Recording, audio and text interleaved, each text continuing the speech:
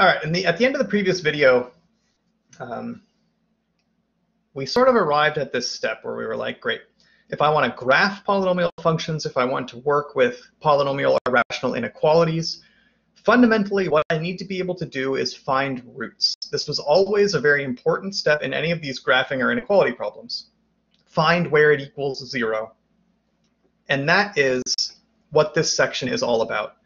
Can I find the zeros of polynomials? If you're dealing with a rational function, remember the numerator and denominator are both polynomials, and then roots in the numerator gave you roots of the function, and roots in the denominator gave you missing points from the domain and frequently also vertical asymptotes.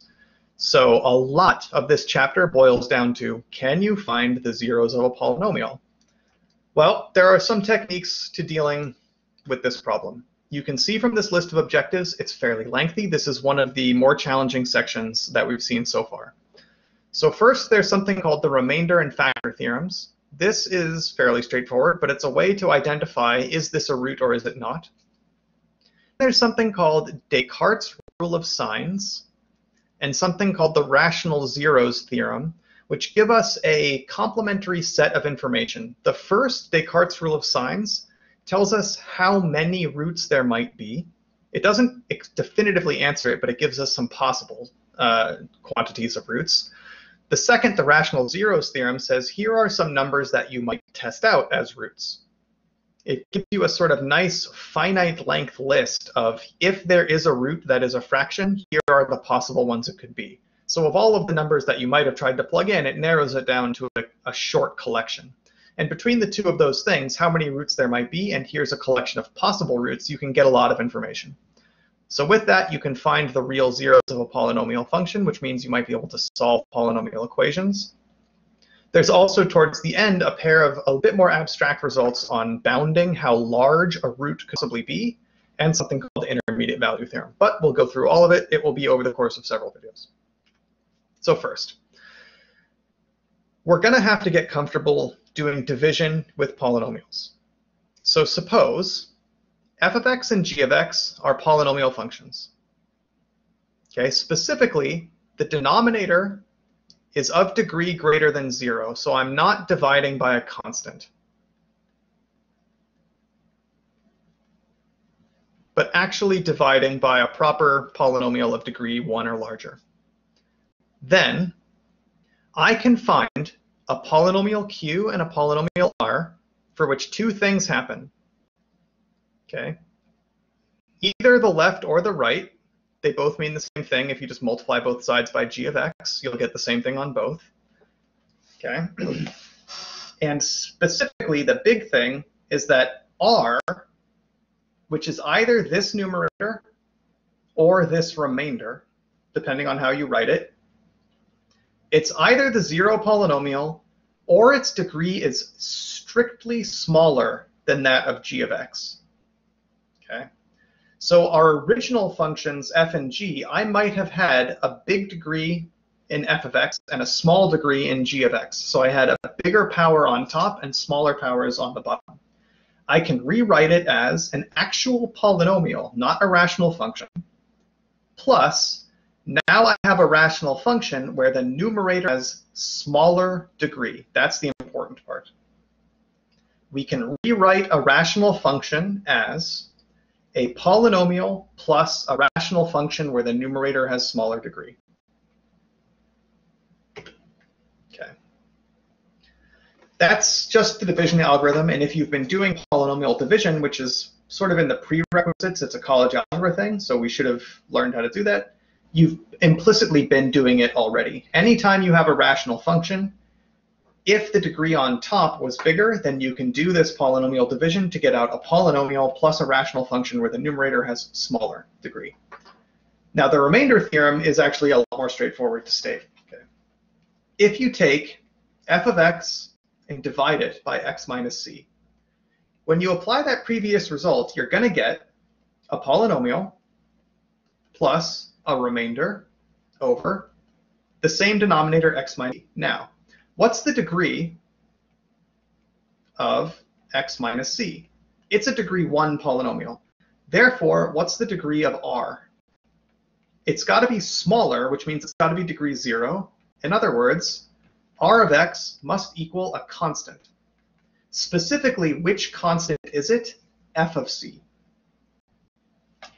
So I'm going to clear off my pen marks to restate this. The way this can be restated is f of x over x minus c can be written as another polynomial plus specifically the value f of c over x minus c, where q is some other polynomial.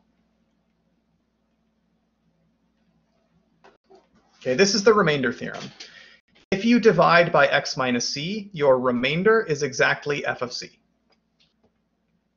So find the remainder when x cubed minus 5x squared minus 6 is divided by the following. Here's the long way to do it. All right, let's do x minus 2 divided into x cubed minus 5x squared plus 0x, don't forget the x term, minus 6. I do the division, I need an x squared, I get x cubed minus 2x squared. I do the subtraction, we have negative 3x squared, so now I need a minus 3x, giving me a minus 3x squared plus 6x. I do the subtraction, we get negative 6x, so now I need a minus 6. So I had negative 6x minus 6. And now I do that multiplication minus 6, we get minus 6x plus 12. I do the subtraction, we get minus 18. So the remainder is 18. That's the long way to do it. Okay, and similarly, the long way to do the second one is to actually do the division. It's doable, but this is not how you should be doing it. If we use the theorem we just learned, all you have to do is compute, for the first one, what is f of 2? It's negative 18. Because remember, if you divide by a linear term of x minus a number, the remainder is f of that number. So since we divided by x minus 2, the remainder is exactly f of 2, which is minus 18. So for part B, instead of doing the division, just compute f of negative 4 and get negative 150. That's all well and good. What's really of interest is, so the remainder theorem just says f of x over x minus c is equal to q of x plus f of c over x minus c, f of c. What's really useful, that was my phone, not yours, don't worry. What's really useful for us is that what if f of c is 0? Then there is no remainder. Then I can ignore this completely, in which case I can multiply both sides by x minus c and get f of x is q of x times x minus c. In other words, x minus c is a factor. So x, and we've used this kind of implicitly along the way, x minus c is a factor exactly when c is a root. Okay? And this is both ways. If c is a root, x minus c is a factor. If x minus c is a factor, then c is a root. So use that version to determine whether x cubed minus 2x squared plus 3x minus 6 can be factored with an x minus 2 or with an x plus 1. The long way to do it is to do the polynomial division and see what the remainder is. A faster way to find the remainder is just to compute f of c. So since the first term asks us, is x minus 2 a factor, we just plug 2 in. F of 2 is 0, and therefore x minus 2 is a factor. For part B, x plus 1 was what we were trying to test. That means I need to plug in f of negative 1. You could do division. Alternately, you can just compute f of negative 1 from the original version of the function and not get 0. Since f of negative 1 isn't 0, x plus 1 is not a factor. Okay, so that's mostly review. Okay, the fact that zeros of polynomials corresponds to factors is something we've been using. Back in college, I'll do some work of factoring polynomials. So here's something new.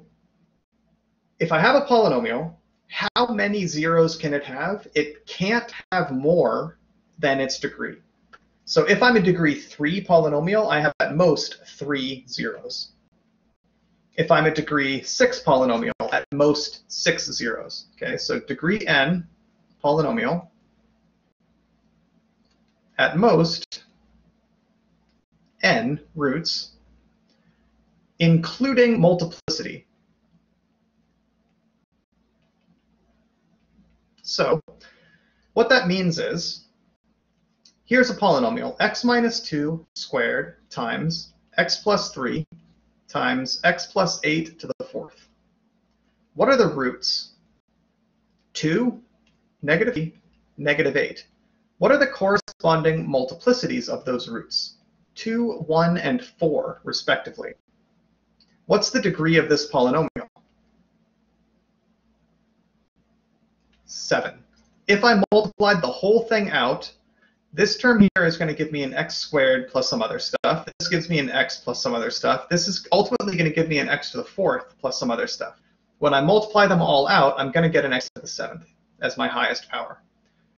So this could have at most 7 roots up to multiplicity. It has this root 4 times, this root once, and this root twice. So it does have 7 roots up to multiplicity, but not more than that. Okay. The way we're going to use this result, and we'll start a new video about this in just a minute, is if you're looking at a degree 3 polynomial, how many roots can it have? At most 3. So if you happen to find 3 roots, you know you're done.